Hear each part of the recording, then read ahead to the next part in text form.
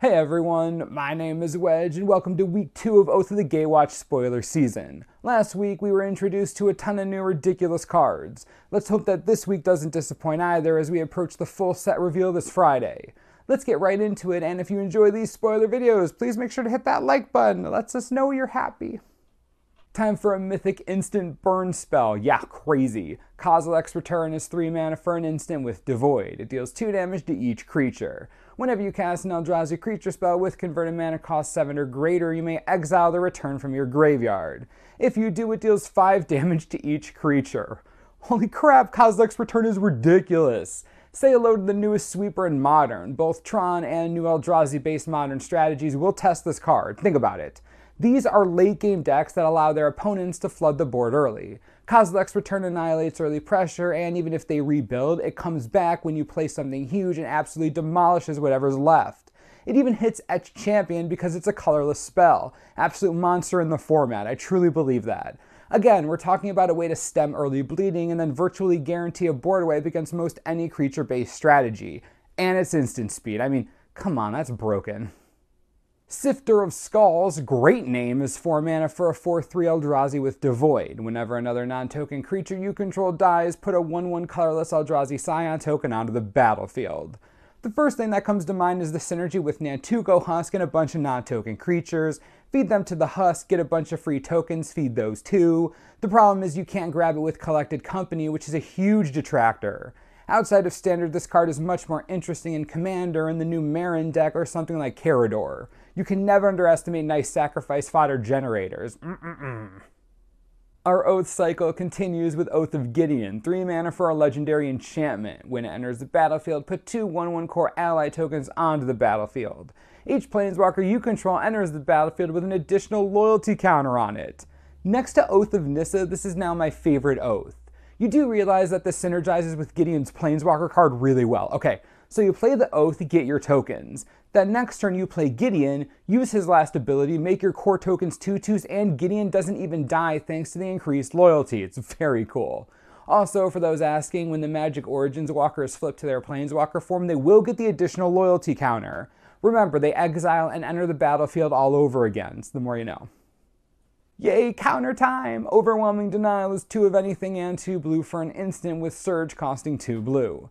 You may cast this spell for 2 blue if you or a teammate has cast another spell this turn. Overwhelming Denial can't be countered by spells or abilities. Counter target spell. Okay, so this is the closest we've gotten a counter spell in a long time. Now, don't get me wrong, it won't be super easy to surge this all the time, but when you do, we're talking about counter spell, but uncounterable. That's awesome.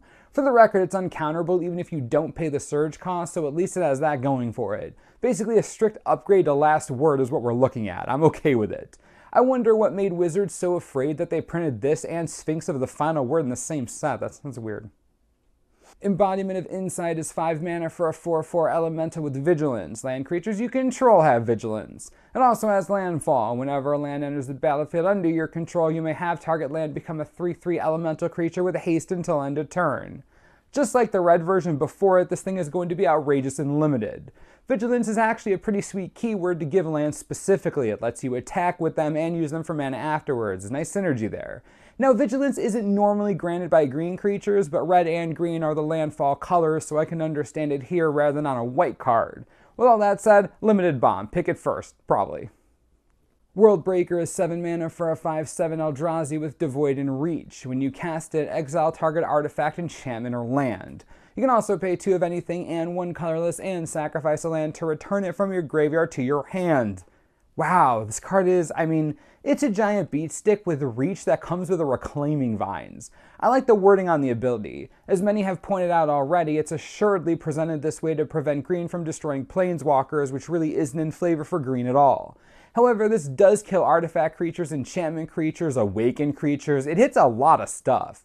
If you play this in mono green Eldrazi and Standard, you can bet nothing will get past it. That Reach, it's crazy good. Today we were also introduced to a new uncommon land cycle that Wizards says will probably accompany sets for a long time. Each of these lands taps for any of 2 colors and they come into play tapped. Simple enough. We've had these cycles before and we'll have them forever it seems. At least the art is cool. Plus, this will be a nice reward for drafters looking to color fix. I like them. While we didn't get a ton of spoilers today, I do think we got some doozies. I'm still trying to recover from seeing Kozilek's return. That nuke spell is going to be outrageous, I'm telling you. Modern playable, I hope. Anyways, let me know what you think about all these cards. Any that you're particularly excited about. Let's talk about it in the comments. As always, subscribe for the latest and most reliable Oath of the Gatewatch spoiler information you could ever need. This is the Manosaurus, I'm Wedge. Thanks for watching, we'll see you next time.